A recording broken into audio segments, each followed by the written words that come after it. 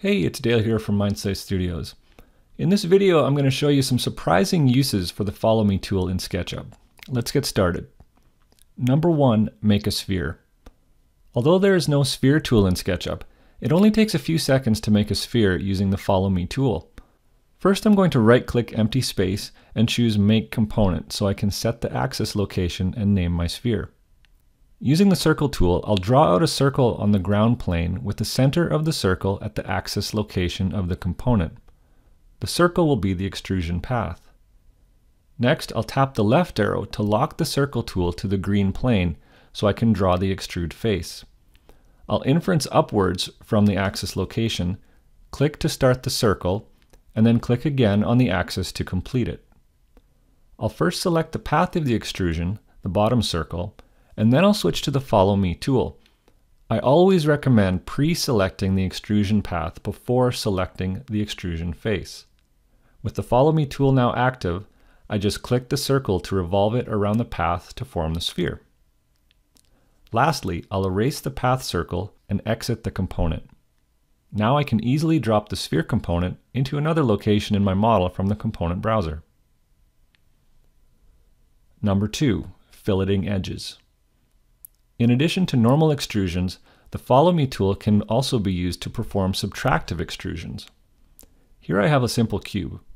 I'll draw a line to represent the chamfer profile at the top and an arc to use as the fillet profile for the bottom.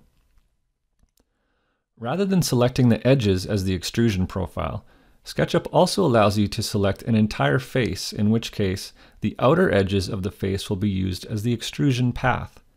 I'll select the face, switch to Follow Me, and then click the chamfer profile. Next, I'll select the bottom face, switch to Follow Me, and then click the fillet profile to round the bottom edge. Things get a bit trickier when trying to create a fillet on a more complex shape like this. In this case, I'll create a temporary group and draw my fillet profile inside of it. Next, I'll position the profile in the proper location. I'll tap the arrow key to lock the Move tool to the vertical axis. Switching to X-ray mode, I can see that the profile is positioned correctly. Now I'll explode the temporary group because I need the profile face to be able to merge with the rest of the geometry for the Follow Me tool to work correctly. Finally, I'll select the top face as the extrusion path, switch to Follow Me, and then select the profile to create this nicely rounded edge. Number 3. Make a lamp. There are a number of ways to make a lamp in SketchUp, but by using the Follow Me tool, you get a bit of extra flexibility. Here I've already set up my extrusion path and the lamp profile, but notice that I've created the lamp profile using more than one face, and each face is in a separate group. Many experienced SketchUp users don't know that you can use the Follow Me tool to extrude a face that is inside another group. This example also shows that the profile does not need to be connected to the extrusion path for the Follow Me tool to work.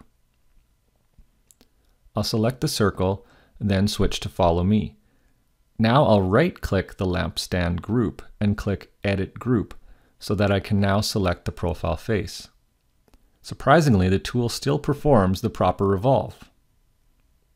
Next, I'll select the circle, but I'll use the Entity Info panel to change the number of segments for the circle to 4. I'll perform the same steps as before to extrude the remaining lamp profiles. Number 4. Making grooves. In addition to filleting edges, it is possible to cut grooves in faces. Here I've already set up the groove profile in a temporary group. I'll move the profile group while using inference locking to ensure that the profile is in the correct position. Next, I'll explode the profile group, select the extrude path, and then switch to Follow Me. When I click the profile, the groove will be extruded. I can also create grooves on a single face using the same technique.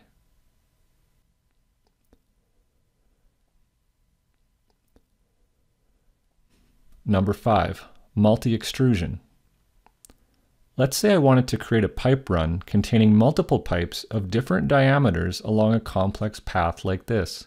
If I first draw a rectangle and then create all of the pipe profiles inside the rectangle, I can use that face to extrude along my path.